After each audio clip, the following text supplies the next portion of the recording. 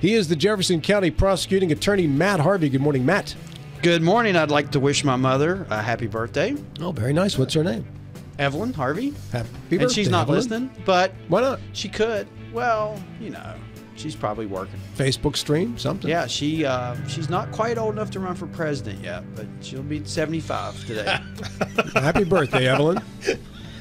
Also, New York Times bestselling author John Gilstrap, who recently discovered our app. Good morning, John. Good morning. Yes, I did. And actually, your mom could listen on the app. Should I do it again? Yeah, go right ahead. Alexa, tune to WRNR Radio, Martinsburg, West Virginia.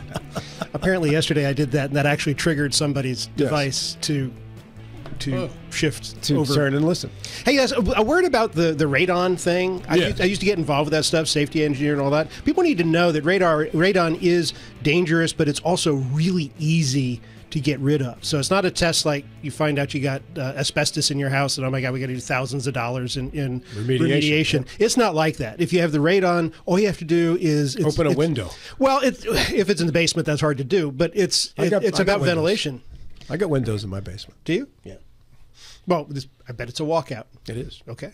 There you go. A lot of windows. You see, here I was doing a thing. It's not a compound. I was inspiring people to go and get work done, and you walk all over me. I'm out of here. All right, that's one problem solved. Radon, now fixed.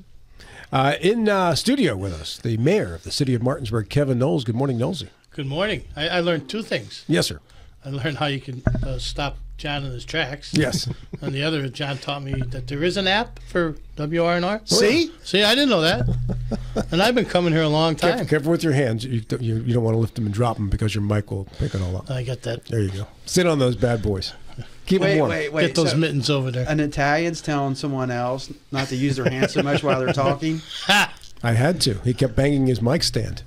You notice what I do with my hands during the show? Passively soft and silent. Because if you don't, every time you hit your table, you get that. I heard that. And I apologize. The audience sends me threatening texts. If he hits that table one more time, that kind of stuff. Well, that's the worst text that I get. I'm okay. I like the ones who come in and they're so emphatic that every single point is emphasized with a, Yes, keep your hands nice and quiet during the interviews. That should be on the Well, when wall. I went to school, I used to make sure I kept my hands. Because you'd get them smacked by rulers. Smacked by a ruler or something. Yeah, nuns. They must have gone to school for that. Well, they were good at it. Oh, yeah. What for that little 12-inch ruler that they would carry, and they'd have a hand on 6 inches of it and still get you with that last 6 inches. The plastic ones weren't as bad as the wooden ones that had that metal edge. I didn't have plastic. Right? The metal edge and the wooden ones, those are the ones that really got Would they engage the metal edge on your... Yes. I mean, that's particularly aggressive. Catholic school was tough. I mean, you could have behaved. Who said I was misbehaving? Just apparently the nun. Yeah. The issue with school is you take young boys and ask them to sit still for the better part of 6 hours. It's not in their DNA to do that. That's before we knew what AD was. AD&D or whatever. ADHD was. A friend of mine... They used to cure HDTV. They used to catch that with the ruler instead of a pill, right? That's right. That's how I got cured. No copay on that, let me tell you. Some friends of mine teach in the Dallas area. It's not Dallas per se, but the surrounding counties. And they said that until about 10 years ago, at the high school level, kids were paddled if you misbehaved. Like actually... taken into the... Well, it's Texas. Yeah, I know. But I mean, Texas isn't really in this country. It was its own country for a while. Well, now you're sounding like a Texan. Yeah. You ask them. Oh, it's in their constitution. I got cousins that live in Texas. Yeah. Yeah, I got cousins that live in Texas. There's Texas, and then there's everybody else. Don't mess with Texas. Kevy, let's talk about Lambert Pool. I understand we've had a solution. Yes. So, you know what? Lambert Pool has been a topic of conversation in this area for the last... at least for 8-9 months, being that the pool did not open, and city council, the city administration, myself, was adamant that we were going to find a solution, one way or the other, to move forward with Lambert Pool to make sure that there's services over there on the north side of town for individuals there. So, during the process, part of we have engaged in a contract with CEC. It's an engineering firm that does all of our engineering scopes for the city for the next couple of years. So we tasked them with an order to do three things: bring us two options, and also to check and see and bring somebody in to do a thorough check on the existing Lambert pool. That being said, I mean we've talked about different options of being up there. The problem with that, without having Lambert pool open, would be that you're going to have to build it, and building it would take probably more than one season that it would be closed, and two, an awful lot of money, and that would have to be done real quick, real fast, and trying to raise that kind of money with one entity or a couple entities on a knee-jerk decision just wasn't smart. So we went and we had CEC brought in Millennium. Millennium is the organization that built the Bridgeport pool, called the Bridge. And they maintain pools, and they know everything about it. So they came in and did a thorough check, and they found out that pool could be fixed to be up and running for next year at a cost much, much, much, much less than anything that we could ever project. And that pool now will be not only be fixed and ready to open, but it'll be opened by Millennium. We've asked Parks and Rec to sign a contract with them to be able to have them come and professionally open the pool, and to be able to make sure if there's any problems to fix them. That being said, that pool then will be good for another 5 to 10 years. That does not take away the two thoughts that have come to designs that we're working on for future expansion of a pool, whether it be an indoor, outdoor pool, whatever the concept may be. But at least at this point now, it gives us time to, one, have a pool that's opened, and two, to be able to plan and financially back with the plan that we finally come up with. That cost is $100-something thousand, Kevin? Yeah, it was $100,000, and the city had put back in when this was all happening, in our unencumbered balance, we were able to put some money back to be able to put towards future decisions that we were going to have with the Lambert pool, and so we were well under the money that we had put away. So we're very happy. The city's very happy. I'm glad that the city council saw fit to move forward and have that fixed. The hard work between Andy Blake and Parks and Rec and everybody involved, everybody worked together to make sure this is happening. Back in the summertime, when we first learned that Lambert Pool was going to have a problem in the summer, the diagnosis was pretty dire. What did we fear or think was wrong with the pool that turned out not to be, that got us to this much better news than it was before? Well, first of all, at that point, the city had no hand in any of those decisions at all. That was a Parks and Rec's decision to be able to take a look at that, and however their maintenance was or whatever at that time, I can't speak to. But that was the information that was passed on to all of us, and we just wanted to make sure that before we move forward with any substantial financial investment over there, that we wanted to make sure that that was going to be a truly dead issue. And so we ended up having CEC go in with Millennium, and this is the result we found. So we're very happy with how we wish that this had happened earlier, but unfortunately it didn't. And at this point we will be having a wonderful pool for Lambert Pool and for the people over in that area, and Parks and Rec will have the pool fixed for them. And when 5 years from now, 10 years from now, whenever the final fix is done, will it be a repair of the current pool, or will there be a new facility built? See, there's the options that are on the table that we've discussed. Nothing's solidified, so I don't want to speak to it, but there was whether we would build, if that pool was not operationally this year, would we build out front? Would we work on the front area? If the pool is operational, will we do something in the back area with some of the backland? So those are some of the things that we're tossing around now. So I would imagine that anything moving forward, that we will be looking at any additions or anything new that may come up will be on the back end of that building. Mr. Harvey. Mayor, it seems that some exciting news beyond the pool is also happening with Martinsburg, as the garage is really close to opening. Yeah, I can't speak more highly of Diego Losada. Diego and I talk quite often, and he's made a huge investment into this city, and I could tell you that for him this is a long awaiting process for him to be able to open. He was supposed to open up in the beginning of the summer, and whatever the issues may or may not have been, he's to a point now that on the 27th of January he will be having a grand opening. He's having a little get-together for people that were involved on the 24th, and I believe that's a private invitation one for him to get things kicked off. But that's huge, because that leads into, here we are, we have Monument, we have the Interwoven Mill. They're going to start renting out there in the springtime. So you're going to start having individuals now being able to see that they can walk 2 blocks to have the, whether it be a beverage or something to eat, and have a lot of different choices. So I think this is all kind of happening all in a great period of time where everybody's going to come together, and all these projects are going to start to blossom, and we're going to just see quite a little bit of an explosion in that area. So if someone was coming from, let's say, Shepherdstown, like myself, and we wanted to come and enjoy the food, where would you recommend someone would find parking? You know what? There is parking available there. There's parking on site. There's parking on site. Don't know. I don't know how many sites he has, but there's a lot of off-street parking in that area, which is typically not taken up at this time. But I would imagine that off-street parking would be taken up now that this restaurant would be open.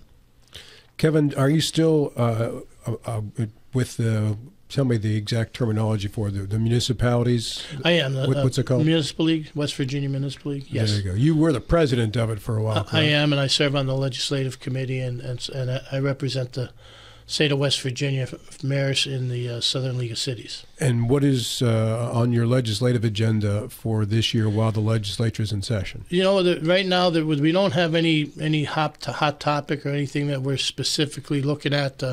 We're just sitting back and addressing things as they may or may not come up. But at this point, we don't have a huge agenda, if anything, to be able to worrying about what may or may not happen in the state. The counties want home rule.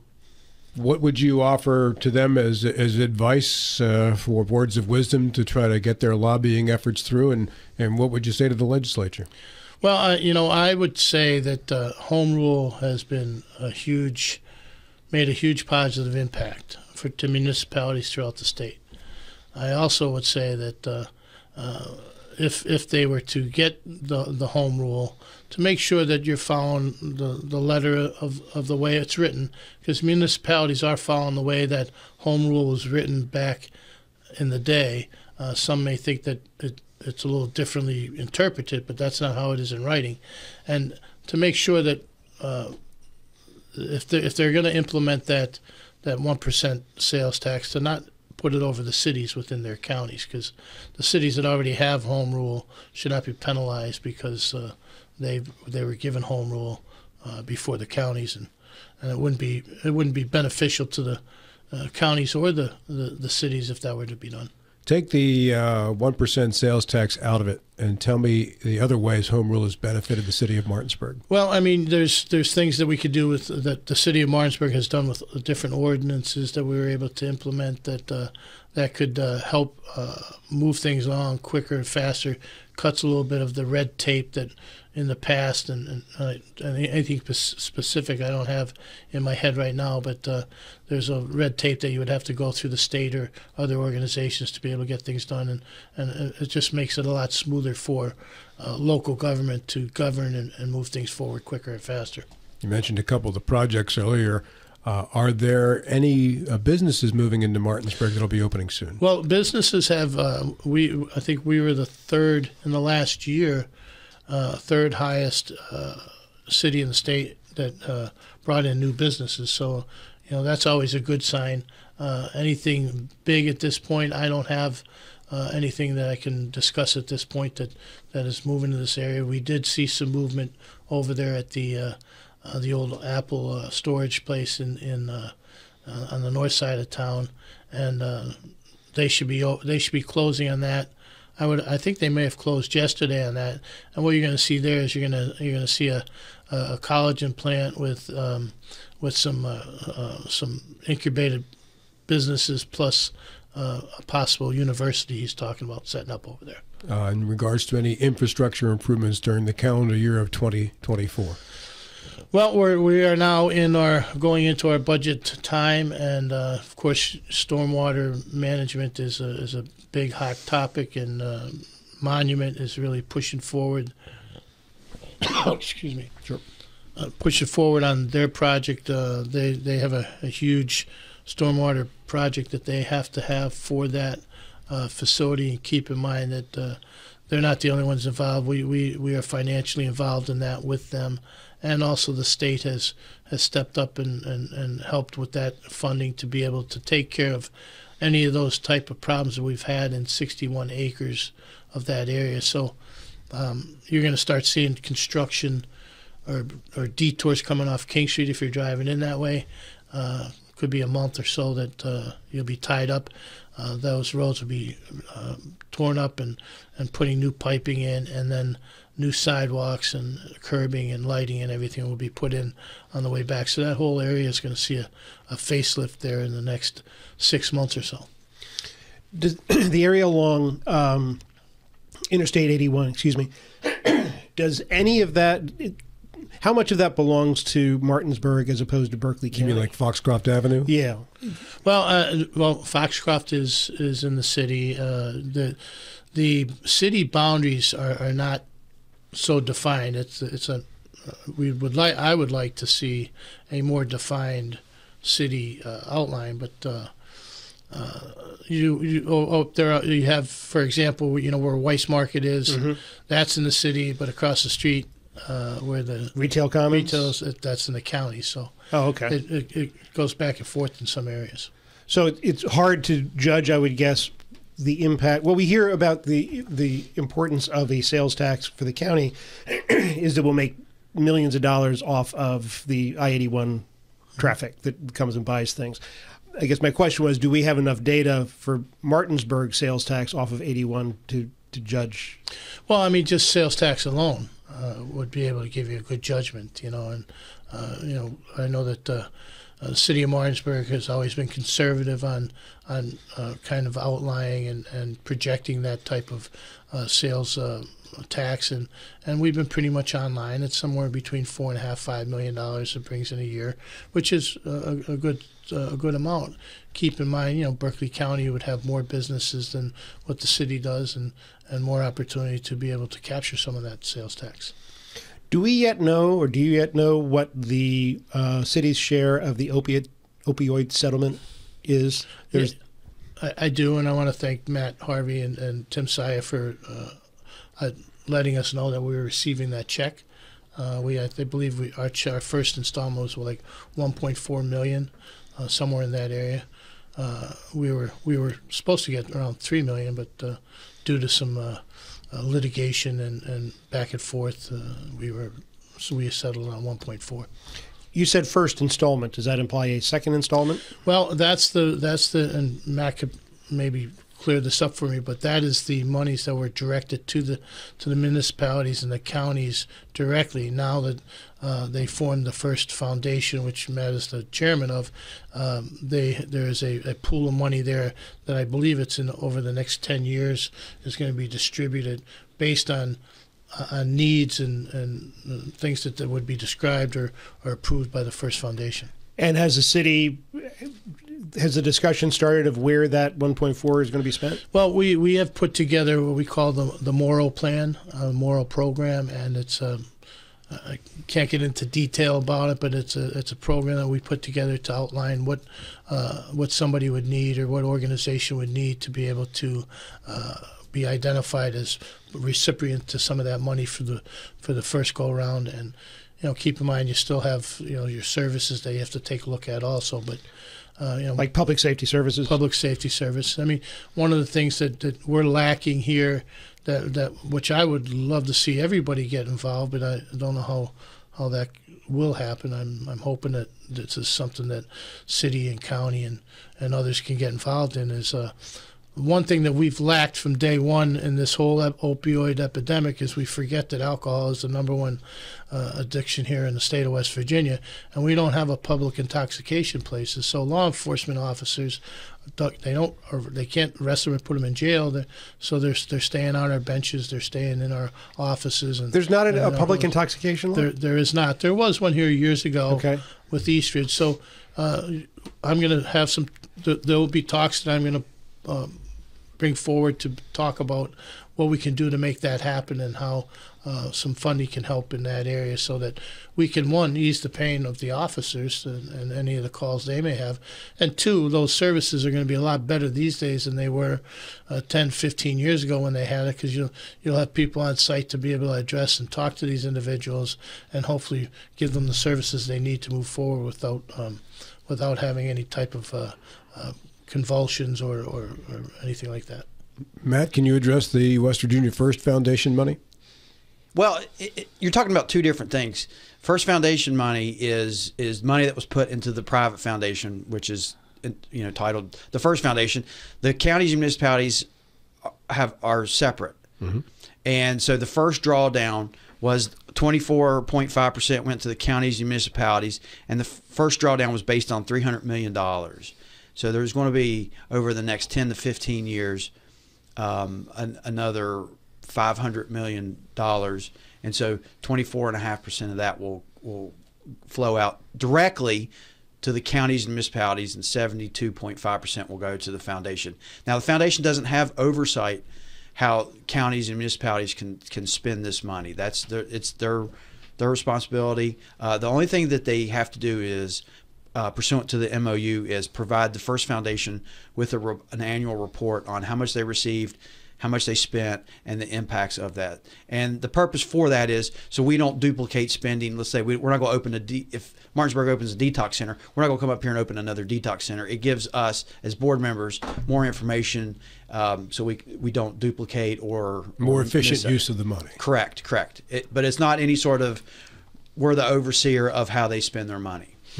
It's just the information sharing. And the money, as it was distributed, Kevin, did the money say this much is for Berkeley County, this much is for the city of Martinsburg? Or was the negotiation of a lump sum, then it became between the city of Martinsburg and Berkeley County as to how much the city got? Well, there was the city and the counties throughout the state were identified and were given their percentages of what they would receive, and it was up to the counties and cities to either accept that or contest it. And if they contested it, they had arbitration, and then there was somewhere along the line there was an answer that came down that split the money to where it's at today with not just Berkeley County but other counties in the state. Were you pleased with the percentage Martinsburg got? No, definitely not. Why not? We started off at 49%, and then we got 25%. Why did it drop by half? You know what? I couldn't tell you. Did you inquire? I was part of the process. I still don't know why that happened so much. How, if you were part of the process, how can you not know why or how it happened? Well, help me out here. I think based on it was in court, or was it an arbitration? It was arbitration. Yeah. Okay. So I mean, it went in front of a judge, and then the judge decided that the county had more of a stand than the city did with what was going on at the time, and doesn't mean I have to like it. Was the methodology based on population ratio of I think incidents? that's what I think they tried to use that as a standard, but most of the problems were a lot of the problems were in the city too. So, you know what? It was, as far as I'm concerned, it's done. It's over with. I don't want to bring up anything more about that. I think it's time for us to move forward.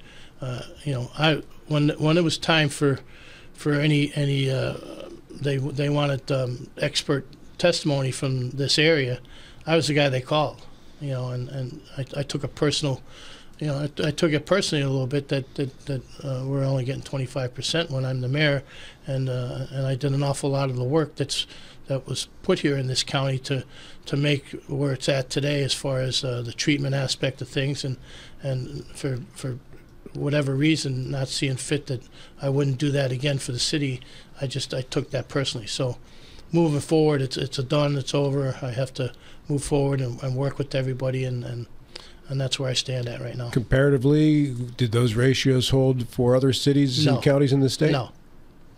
So Berkeley was an outlier? Berkeley was completely different. Yes. I would like to find out why. We are in our... Well, Go ahead. the reason why is because they said that Berkeley County did more for the opioid than the city did, and based on the information that they were given and the information the city gave, the judge saw fit that the county was right. Who is they? They were saying, The county, like the commissioners? commissioners, administration, yeah. Okay. So it They again, present evidence to that effect? They did. Okay. Their evidence was good. So, Mayor, the foundation, and for the listeners, we still don't have an executive director, and we're working towards that. We're really new, but we do have a website that we're improving every day. But it's westvirginiafirst.org, and on that, which is unprecedented as a private foundation, but we are keeping updated financials on there, so counties and people in the public can see where how much money we have and where we've spent it. We also keep all of our meeting minutes there. Are you sending that out to all the municipalities and the counties for them to be able to take a look at that, or is that just something that we say on the air that hopefully somebody picks up and be able to read? We can send it to the municipal league. Not the municipal league, but to the municipalities in this region. Well, they can get on the website and look. I mean, Right, but they don't know that, and a lot of people don't. Well, hear that's why I'm mentioning it now, is because this is some, as brand new foundation, we are still getting information out, and so Gotcha. I'm starting here today by saying, we do have this resource available, and yes, we will be making efforts to make everybody more aware of where they can go and find Great. information and keep in the vein of transparency. And on that note, we must end. Kevin, any final thoughts about anything else we didn't cover today? Not at all, but like I said, that's bridge under the water under the bridge, and we're moving forward and working with Berkeley County to make things better here with the opioid epidemic. Thank you for coming in. Stay warm.